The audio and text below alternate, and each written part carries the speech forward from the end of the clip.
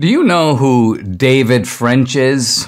Well, Debbie doesn't. She goes, we got something coming up. She goes, who's David French? I'm going to have to Google him.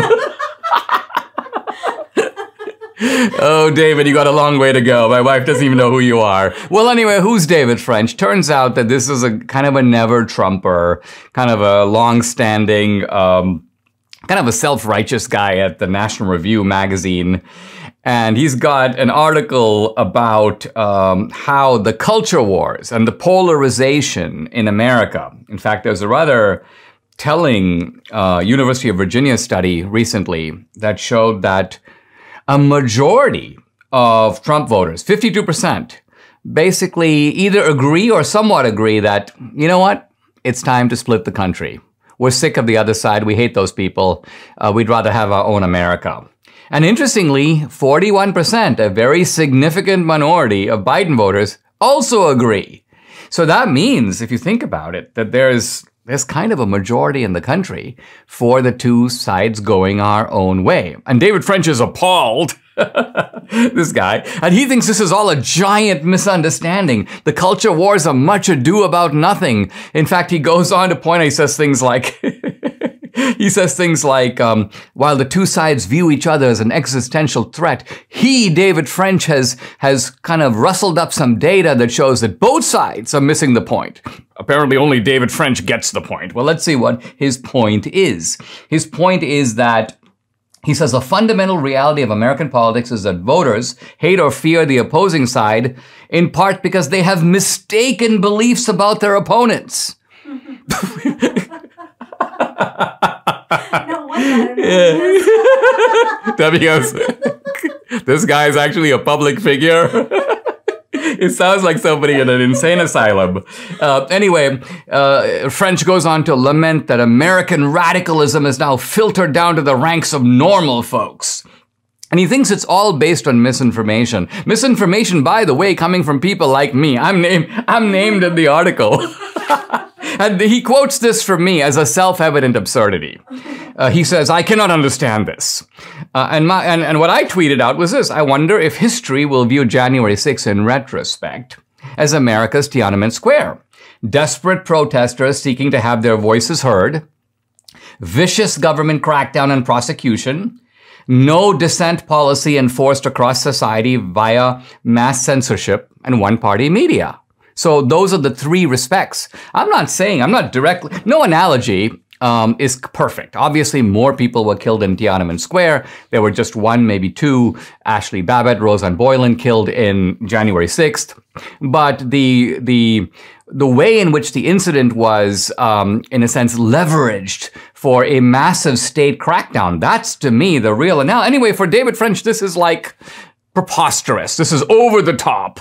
And it's over the top in part only because this is a guy who can't think outside the box. You know, he's sort of reflexively, Tiananmen Square, oh, horrible, horrible. January 6th, oh, the Capitol Police rallied to the occasion, they saved democracy. So, when you basically operate in this robotic mode, you're not elastic enough. You don't have the kind of intellectual malleability to say, I never thought about it that way, but let me go with Dinesh and see if there's something to it. And if not, say in what respect the analogy is flawed. Now, the reason I think David French is fundamentally wrong is this, that the difference in American politics from, let's say, the 1980s to today isn't just that the polarization has somehow gotten worse.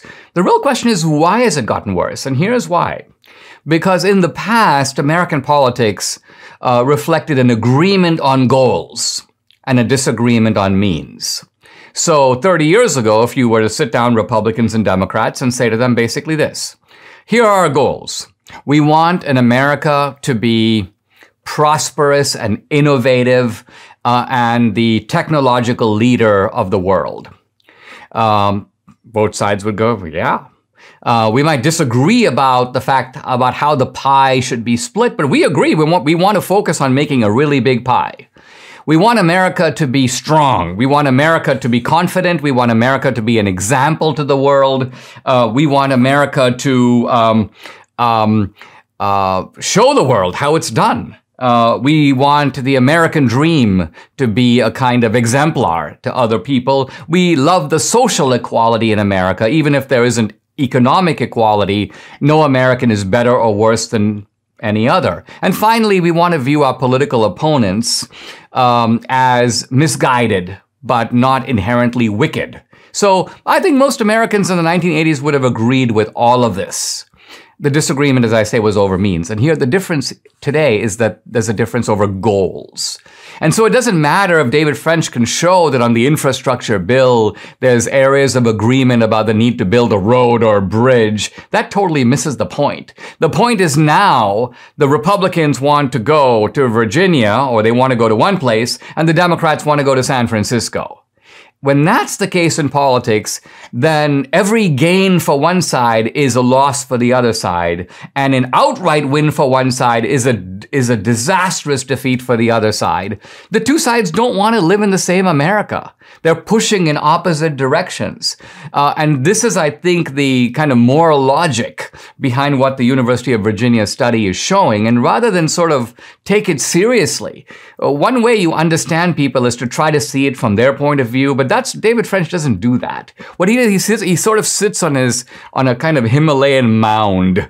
He sits in the lotus position, and he basically surveys all the people down there, and he goes, "Oh, these misguided people on the left and the right, they think they disagree, but from up here, it all looks the same to me. Of course, I can hardly see it. I don't see anything really down there, but it's kind of the same, isn't it?"